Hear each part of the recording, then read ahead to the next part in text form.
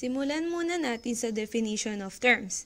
Diba ang slope-intercept form is the equation of the straight line in the form y is equals to mx plus b, where m is the slope of the line and b is its y-intercept.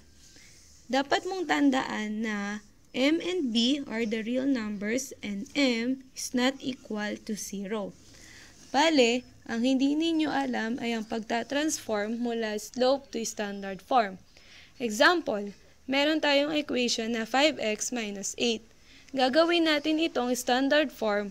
Ang unang step ay let y is equals to fx. Ang mangyayari na ngayon sa equation ay y is equals to 5x minus 8. Then, i-transpose mo yung 5x patungo sa y, kaya magiging negative 5x plus y is equal to negative 8. Di ba negative yung 5x sa equation?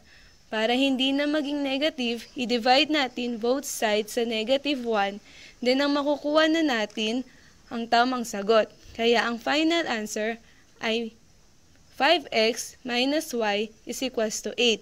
Yan na ang standard form ng f of x is equal to 5x minus 8.